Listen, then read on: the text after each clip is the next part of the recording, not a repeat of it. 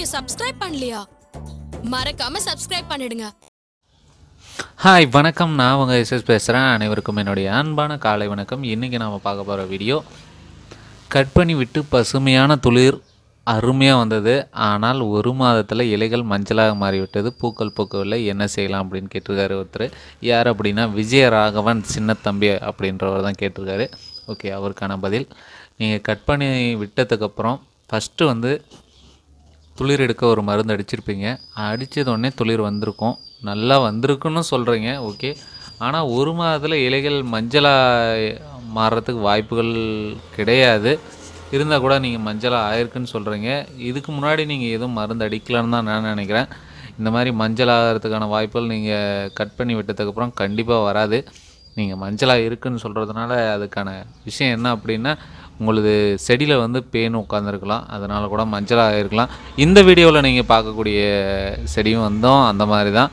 நீங்கள் டோட்டலாக மஞ்சள் கலராக இருக்கும். ஒரு சில செடி மேக்ஸிமம் ரொம்ப மஞ்சளாக இருக்கும், ஆனால் அதில் பேன் எதுவும் இருக்காது. அதுக்கு தேவையான உரம் சக்தி இல்லாமலும் இருக்கலாம். அதே மாதிரி இயற்கை உரம் கூட எதுவும் போடாமலும் இருக்கலாம். சுத்தமாக எதுவுமே இல்லைன்னாலும் உங்களுக்கு பேன் இல்லாமல் இருந்தால் கூட செடி மஞ்சளாகிறதுக்கான வாய்ப்புகள் உண்டு. நான் முன்னாடி வீடியோலாம் கூட சொல்லியிருக்கேன், இலைகள் மஞ்சளாகிறதுக்கு 2 காரணம். ஒன்று பேன் இருக்கணும், ஒன்று ரெண்டாவது காரணம் உங்களுக்கு கண்டிப்பாக அந்த தேவையான சக்தி இல்லாமல் இருந்தால் மட்டும்தான் அந்த மாதிரி மஞ்சளாகிறதுக்கான காரணம். அதே மாதிரி பேன் இருந்தால் உங்களுடைய செடியில் கண்டிப்பாக அந்த இலையில கண்டிப்பாக பாருங்கள், சின்ன சின்ன புள்ளி புள்ளியாக இருக்கும். நீங்கள் நல்லா நோட் பண்ணி பாருங்கள். மஞ்சளாகிறதுக்கும் இலையில் புள்ளி புள்ளியாக தெரிஞ்ச பேன் இருக்குன்னு நினச்சிக்கோங்க. அப்படி இலையில் சுத்தமாக நீங்கள் எதுவும் இல்லை, எதுவுமே புள்ளி எதுவும் இல்லை, நார்மலாகவே மஞ்சள் கலர் ஆகிருக்கு அப்படின்னா கண்டிப்பாக உங்களுக்கு செடிக்கு தேவையான சக்தி இல்லைன்னு தான் நான் சொல்லுவேன். எனக்கு தெரிஞ்ச வரைக்கும் அதுதான். உங்களுக்கு ஏதாவது தெரிஞ்சால் கண்டிப்பாக கமெண்ட்லாம் தெரிவிங்க. முக்கியமாக நீங்கள் இதுக்கு பார்க்க வேண்டியது என்ன அப்படின்னா, உங்களுக்கு பேன் வரத்துக்கு வாய்ப்பு இல்லை. கட் பண்ணி விட்டதுக்கப்புறம் உங்களுக்கு தேவையான சக்தி இல்லாதனால தான் செடி பூ வர ஸ்டேஜில் இலைகள் எல்லாம் மஞ்சள் கலராக துளிர் வந்ததுக்கு மேலே உங்களுக்கு மஞ்சள் கலராக எல்லோ கலராக வந்திருக்கும். அதுதான் காரணம்னு நான் நினைக்கிறேன். கண்டிப்பாக நீங்கள் இதை நோட் பண்ணிவிட்டு அதுக்கப்புறம் அடுத்த ஸ்டெப்பை பாருங்கள். ஃபஸ்ட்டு நீங்கள் செடிக்கு ஏதாவது உரம் அல்லது இயற்கை உரம் உங்களால் முடிஞ்ச என்ன உரம் முடியுமோ அதை வாங்கி கண்டிப்பாக செடிக்கு கொஞ்சம் கொஞ்சம் வைங்க.